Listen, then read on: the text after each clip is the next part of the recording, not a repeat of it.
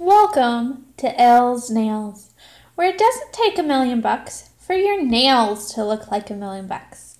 Today we have another quick and easy nail look. I am going to use nail decals or stickers to add a little something extra to my accent ring fingernail. So I have these lovely nail decals.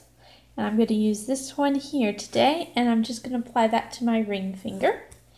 But before I do that, I'll talk about my nails. I have a Essence dark purplish color, and then I am going to use a matte top coat on top of that. And I am using my Broadway gel matte top coat because the Essence polish is a gel polish. And I don't like mixing my regular polish and gels together. What's nice about this quick and easy, you don't have to have your nails completely dry in order to apply nail decals, so that is awesome. You have to be a little careful though if your nails are sticky. So I'm going to lift that up with a cuticle pusher here, and then we will apply.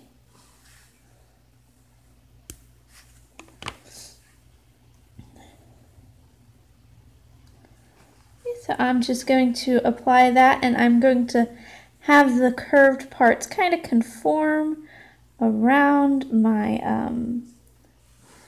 actually let me use the cuticle pusher.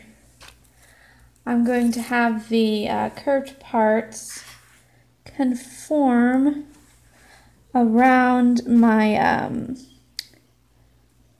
cuticle line at the bottom there. Just line it up till it looks good. Take your time. And then I have the other side of the cuticle pusher, and I'm just going to use that to press it down. You don't have to. You could probably use your finger. This just keeps your finger from getting nail polish on it if your nail is still wet. But then again, I still have to push it down and make sure that I got it all.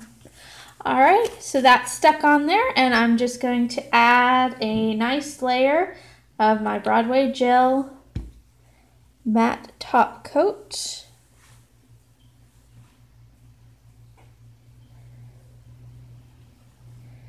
This Broadway gel matte is actually not my favorite matte top coat.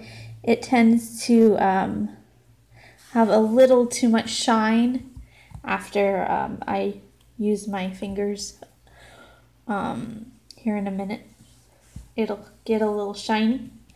If you're going for an inexpensive matte top coat, I actually like the Wet n Wild, which is only 99 cents.